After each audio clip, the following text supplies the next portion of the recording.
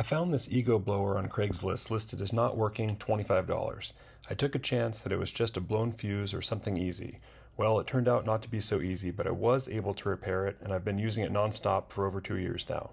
This was the first EGO tool I repaired, but later on I made a near identical repair on an EGO Multi-Head. I did a thorough video on that one, and it's linked here, so check that out too. The blower is just 2 clamshell halves screwed together, so it comes apart really easily. Most of the guts don't even have their own screws. They are clamped in place by the 2 halves.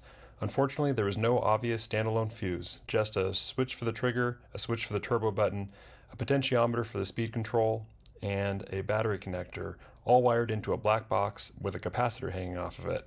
I pulled everything out, and I did find a fuse soldered to a circuit board sticking out of the black box. I tested the fuse and confirmed it was blown, but a temporary replacement automotive fuse also blew as soon as I plugged in a battery, so that told me there was another problem. It just so happened my wife gave me an electronic speed control for a RC car around this time, and I hadn't even installed it yet. I looked at the 3 wires going to the EGO blower motor and the 3 wires coming out of the speed control and took a chance. I hooked them together, pulled the trigger on my RC transmitter, and sure enough, the blower motor came to life.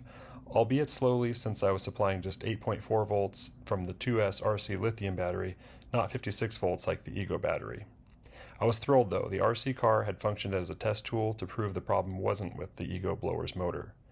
So I turned my attention back to the black box and found that one side of it was a heatsink. I was able to pry that off, revealing more of the circuit board underneath with 6 MOSFETs.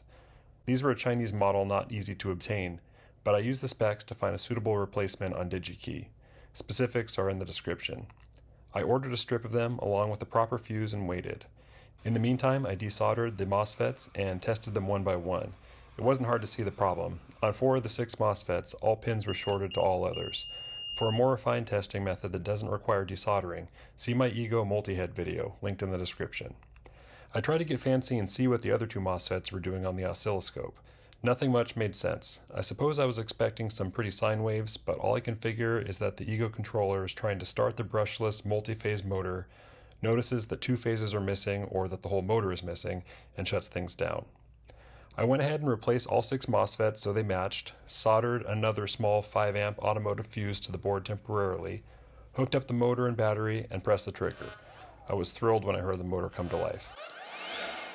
After some soldering cleanup and reassembly, the blower worked perfectly, and it has for 2 years now. So when the multi-head motor quit, I had a feeling I knew what was wrong. That video has lots more details, and they all apply to leaf blowers and probably weed eaters and other EGO tools too. If you have a dead EGO tool, follow the test procedures in that video.